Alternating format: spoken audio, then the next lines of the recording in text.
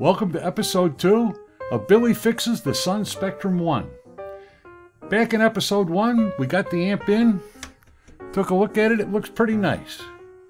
Now, we're actually going to have to check things out, but what we did find out was that it was a Dynaco 4. And that a Spectrum 1 schematic is a little hard to come by.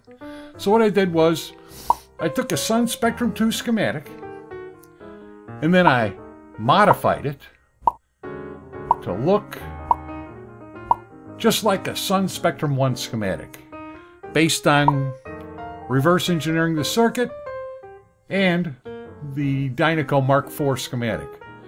So without further ado, let's press ahead. Well, like I said, we're going to look into this, we're going to look at all these parts.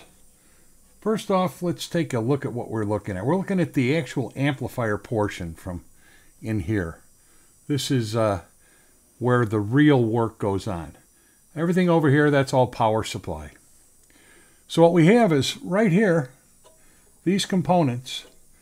This is the preamplifier. It's a two-stage preamp. And then this right here is actually divided up into sections. You got these two resistors and these two capacitors and the output tubes in the bias pot. That's all kind of like one circuit. That's your output circuit. Then from here over to here, you have all of the mixer and phase inverter parts. And then this here, this is the tone stack of the amplifier. This is your volume control, treble, bass, and contour. Or like a mid control. So what we want to do first is take a look at some of the resistors. A few resistors that are important are these big resistors right here. See these guys? These 4 resistors. These carbon composition Allen Bradleys. These here have to. We got red, purple, yellow. Okay. So we're talking about a 270, 270 kiloohms. And here we got a yellow, purple, orange. So that's 470 or 47 kiloohms. 270 kiloohms, 47 kiloohms. So we make sure that we're set to 400K range here, and we go on, we take a measurement. We measure one of these 270s first off. Let's see what we get. 282. Here's this other one. And 262, 63. Okay. And we measure this guy. And we're 42.7. And we measure this guy. And we're 47, about what it's supposed to be. Well, these guys here, they're not too far off from the right value, so they're probably okay. This guy is out of spec. These are supposed to be within 10% of each other, 5% each. They're 5% tolerance. Even though they are silver band, which means 10%, that doesn't mean that they're not matched, because you pick them until you get ones that are within range. So that guy's bad. Didn't know that. The one resistor that I found previously was right here. This guy. And this guy's measuring... Geez, I got to lower the range here. Hold on. Let me bring it on to 400. Yeah. Yeah, this one here is...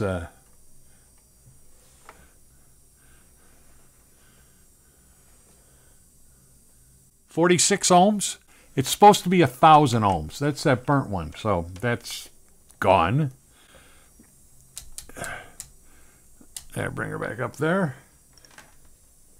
And these are going to be hard to measure outside the circuit because of this big capacitor. This is your power filter. This is the main power filter. We're going to be replacing this because it's just too old. Actually, like the electrolytic caps, there's another one over there too. Just like it.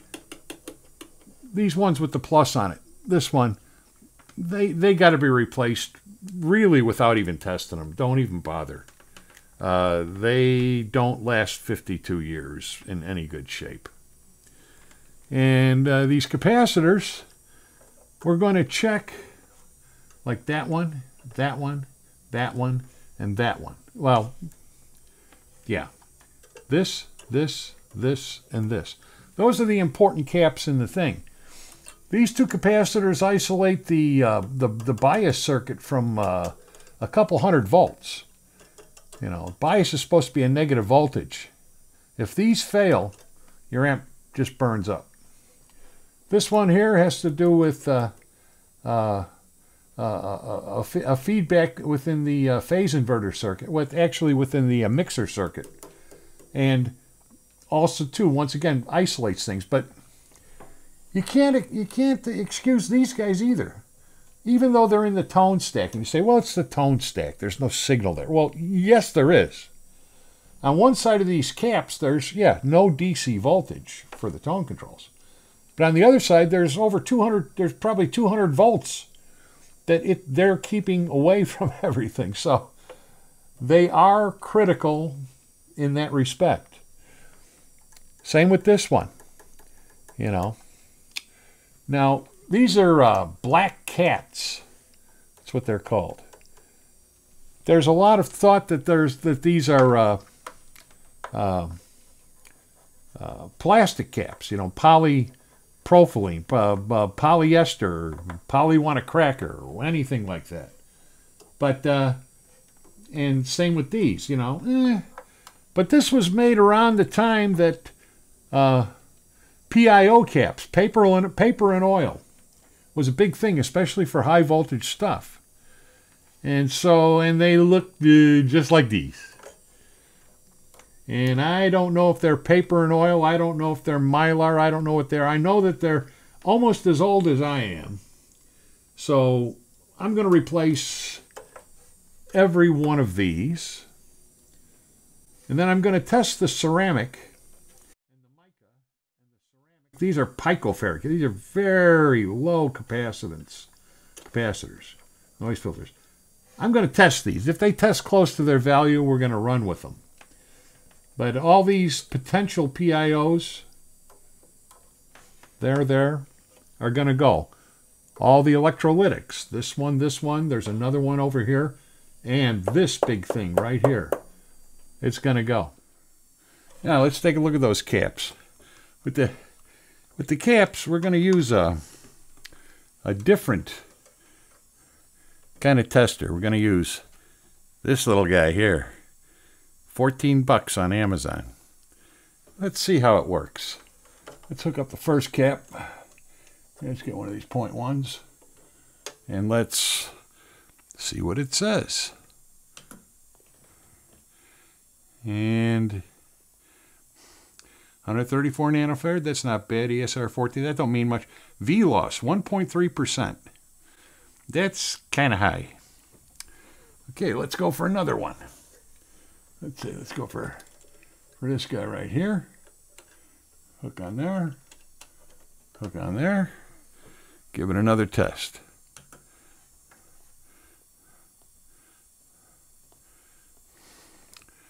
Yeah, 141 nanofarad, that's almost 0.1. ESR don't mean much. V-loss, 1.3%. Not great. Should be almost nothing. Let's try this guy. All right.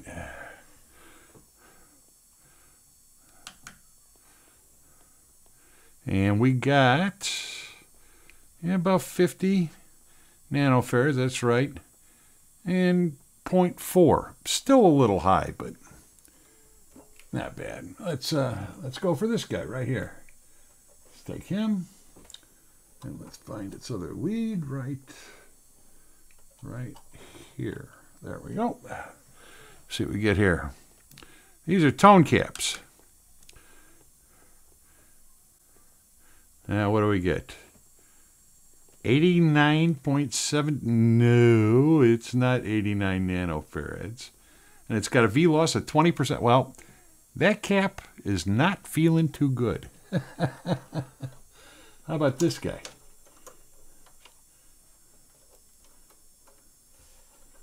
All right.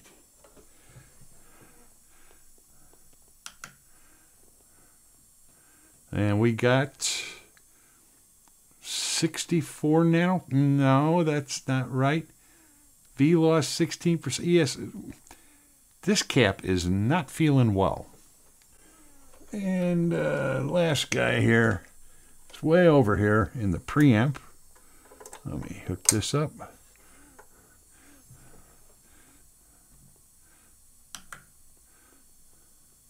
And we got 0.9, 114 nanofarad. That's about the right value. Seems the black cats are better than these guys. These guys are, oh my God. We're going to have to replace, we're going to replace all these things. I just had to take a look and check it out. So what I got to do is I got to order up some parts. So we'll get right down to that right now. Yeah, this is a direct drop-in replacement, as you see. Dynaco SD70. Yeah, it's the same kind of stuff. So add one of these. Axial lead, electrolytic, and I don't care about that. Let's see what we got. I don't know that I like the way they have this laid out too much when you're looking for a certain voltage range. 160, 33s. Yeah, I want a range of gaps. Wait a minute, what's going on here? These look like my guys. 55. See what we got. So I need a 50. They say they're high quality, so we should be all right, right? Yes, we need two of those. We got 250 in here. We got 220. I need one of those. We'll get that. Gotta go back to capacitors again. Axial lead. We'll say film. Okay, yeah, here we go. Yeah, you just have $3.95 a piece for caps versus Sozos. It doesn't really, you know, it's all superstition. There we go. What do we got? We got point ones. Point ones. We want 3 of those. We get 2 of these. We get 2 of those. We gotta go for switches. Switches. Okay, that's gotta be our impedance selector switch. We're gonna add one of those. And after we got that, we need a knob for it. Jackson plugs. 12A. 2 11s. Ah, here we are. Okay, I think we have our order ready. Oh, wouldn't you know it? Which is known to the state of California to cause cancer. 2 of the items. That's the multi-part can cap, and the power cord. Well, we're going to live dangerously on this one and go ahead. Well, look what just arrived.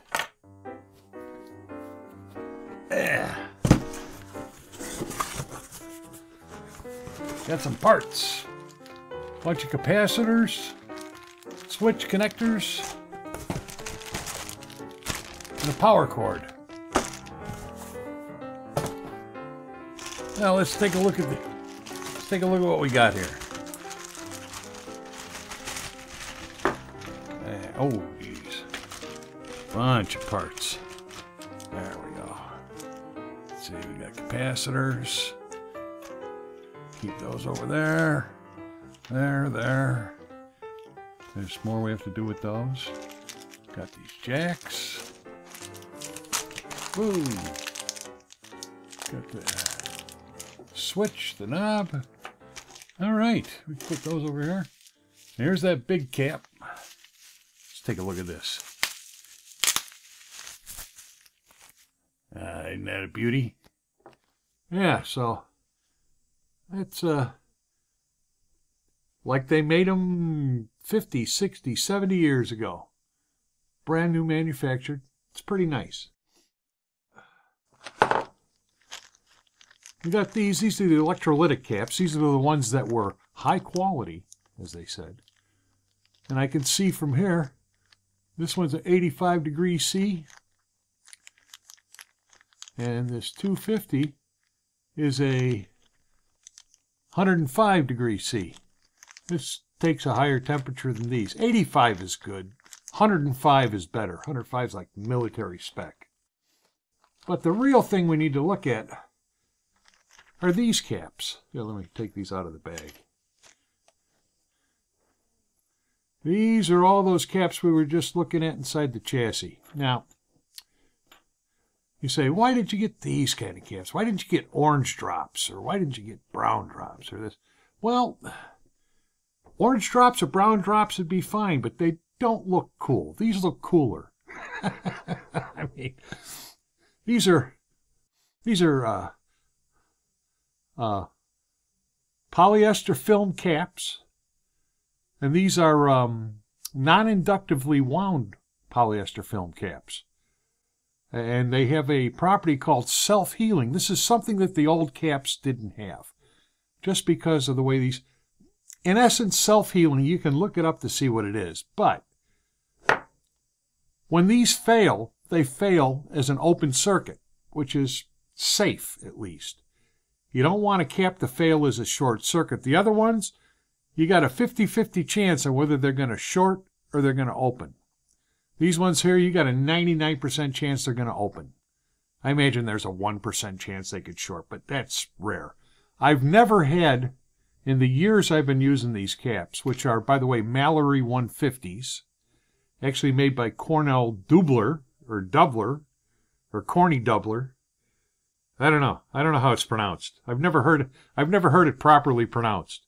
We used to just call them Corny Doublers. And these are non-polarized caps. So being non-polarized, it's really kind of important to determine the shield end of the cap, or the outer foil, as they used to call it. Outer foil. The caps that have a band on them. You notice the older caps inside the computer, they had a band on them at one end. That denoted the foil end, or the outer foil wrap, which acts as a shield around the cap. You usually put that to ground. Or in a signal circuit, you put it to the high impedance side, to the output from one tube to the input of the next. The band would be on the output from the other tube. Now, the way I do this usually is I'd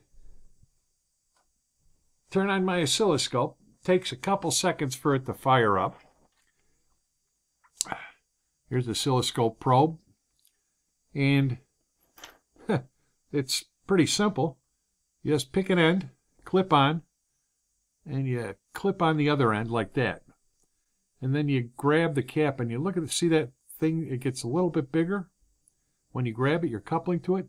So now you have to unhook it, and you flip the other way, and you hook on. And then you do it again. You notice that it doesn't deviate as much. That denotes that that's the foil end.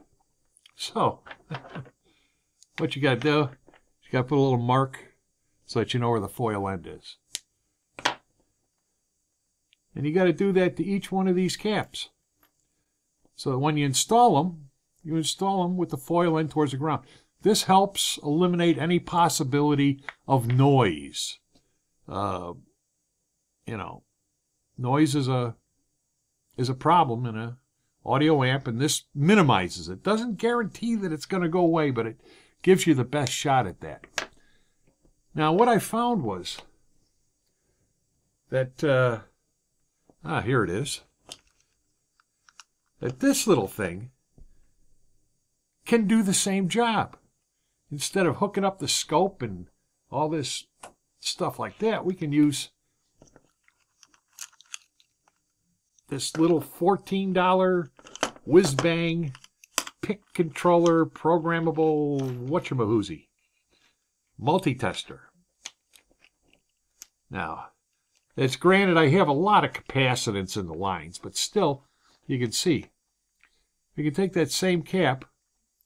It's got the mark that's showing us the negative end. We can just clip on like this. Grab that end, give her a test, and hold on. And we get a V-loss of 0.1. So if we just grab this end and give it a test, you see you got a 0.2. That's the high end. The low end is where we had the silver. So you can actually just get away with one of these to check for the foil end on a cap. Let's do another one. Let's grab this one. And you notice I didn't have to swap the leads either. I just simply grab that connection there and quickly hold on and point 2. So then I grab this end, quickly hold on, and that's point 1. That's our band end. Put a little mark. There we go. And set it aside. Go for the next. This is much easier to check this way. Now, try this one. What we got? Oh, geez. I didn't couple. Hold on. Let me test again. Couple. Point 1. Grab this end. Couple. Point 1. Oh, see? It's a little ambiguous. Do that again. Point 2. Yeah. Now we'll do this end. Point 1. That's our band end. The differences are very subtle, but they match up with the oscilloscope, which has always been a way to go. I'll do the rest of these caps, and then we'll move on from there. All right, we got the parts. Let's see, what are we going to do here? So many things to choose from. Preamp, this part, that. We're going to do this guy first. Okay. So to do that, I'm going to take a nice soldering iron. Get some solder here. See how we're doing? We're doing good. Let's take this guy.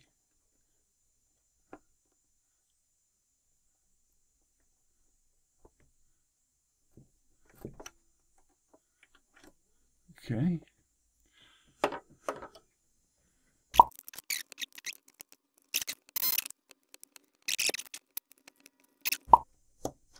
There's that guy. There's this guy. And now we're going to pull our wires.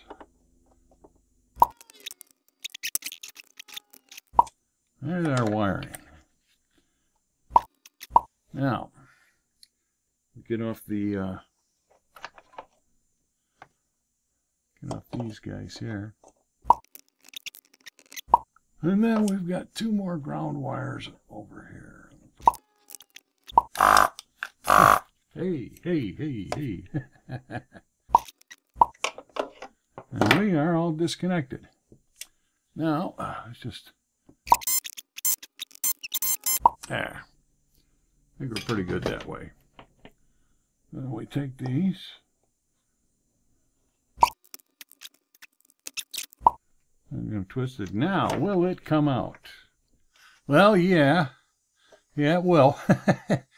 I had to cut the tabs off, but we got it so that the capacitor comes out. Now, let's put in a new one. Make sure it's the right orientation.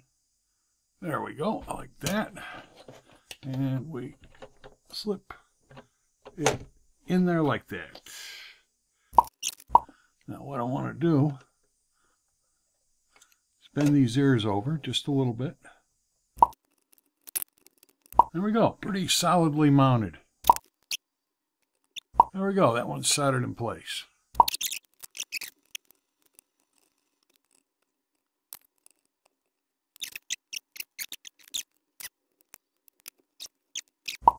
Now,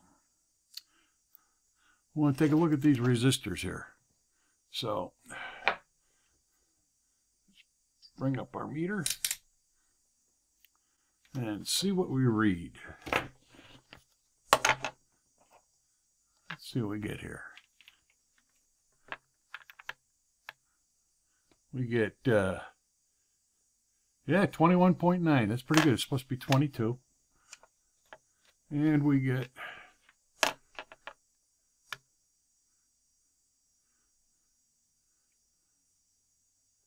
oops, held it.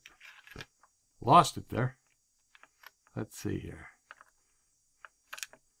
Come on. See, I try and make this easy for you to see, and it's difficult for me to work on. It's all clumsy. But yeah, 48 points. We're doing good. These two resistors are in good shape. We can reuse them. So,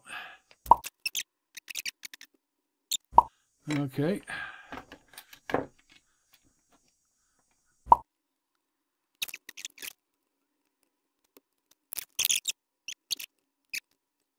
Everything looks good. Now, seeing as I don't see so good, let me take a look here. Now, we've got this ground connection. This takes a little bit of doing.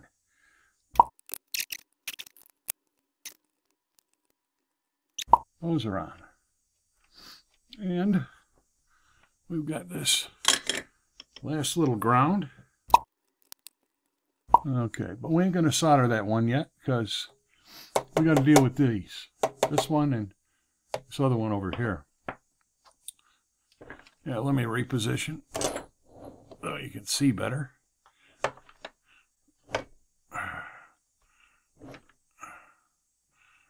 I think you can see it now. Let's see. Yeah. Yeah, this one and this one. The modern replacement is a little bit smaller. These are actually rated even higher value than these. And let's see, minus to that way. So yeah, we got to put it in that way. So let's get these out of here. Now, that don't fit in there very well. So we'll take a little strip of this foam here. And we'll place it in here.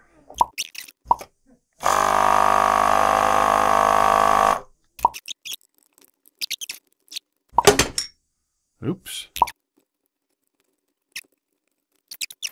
Once again, I want to check what I'm doing so I can see good. Well, I'm not going to solder this one right now because that's one. Now for number two.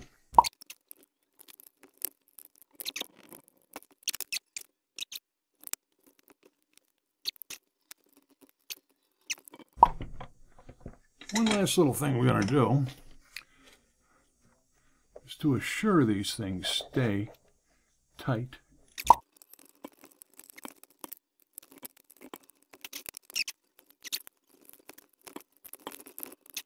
All right, we're both in. So we want to do a little beep testing. There we go.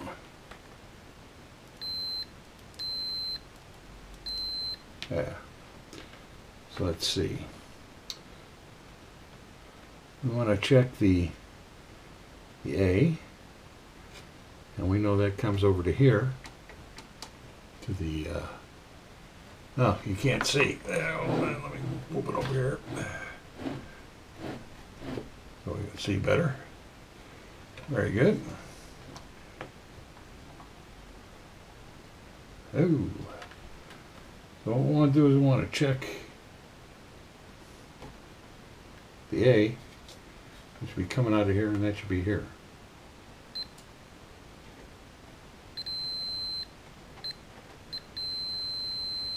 Very good.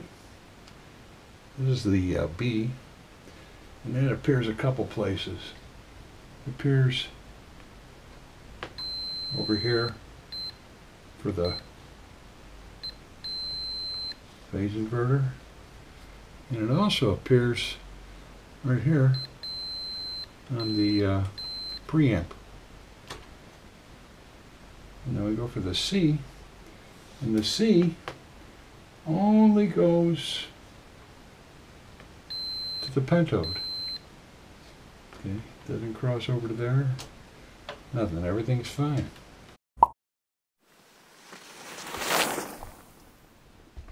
Well, this puts us at a break point right at the moment because we've replaced all the power supply parts. So at that point, you have to test the power supply. So that's where we're going to end this episode at the moment. I'm going to get it set up on the test bench, and we're going to get testing. And I'll see you in the next episode.